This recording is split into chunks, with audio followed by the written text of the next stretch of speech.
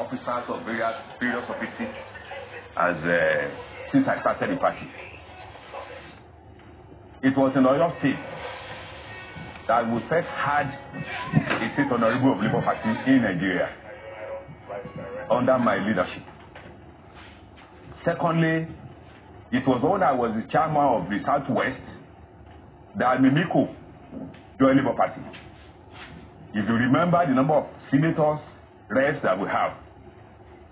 So if you don't know all this, you better go back to history. Now let me now also come back to the issue of who is now the chairman of the party. I am not struggling with Aburi. I am there in acting capacity. The constitution of the party is so clear on this. Therefore, for whatever reason, if the chairman is unable to perform his role, the deputy takes over. And that is exactly what has happened. And it's also clear now that you said because Aburi is a respecter of the law of the land, that is why he obeyed the law. Even we don't want to say it openly, he obeyed the law partially. By stepping aside, that period of stepping aside means there's a vacuum. And that vacuum must be covered. Why? Let me see. The feeling is largely that you are being sponsored to destroy the Labour Party. Who is sponsoring you?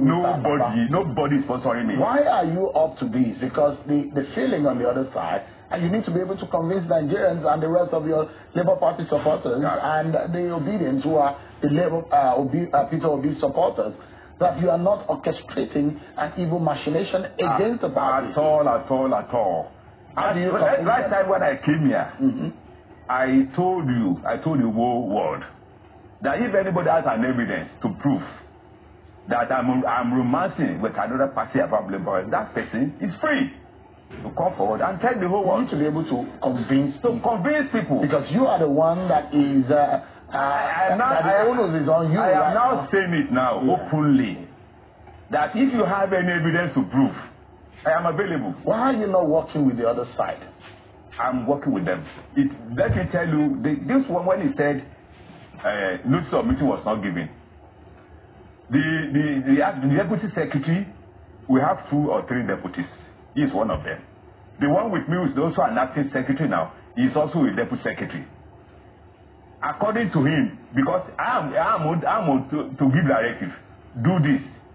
And he told me that he sent out messages. But later when he told me that he did not get the message, which means it's one of those. So let's close because we're out of time now. What is your next line of action now?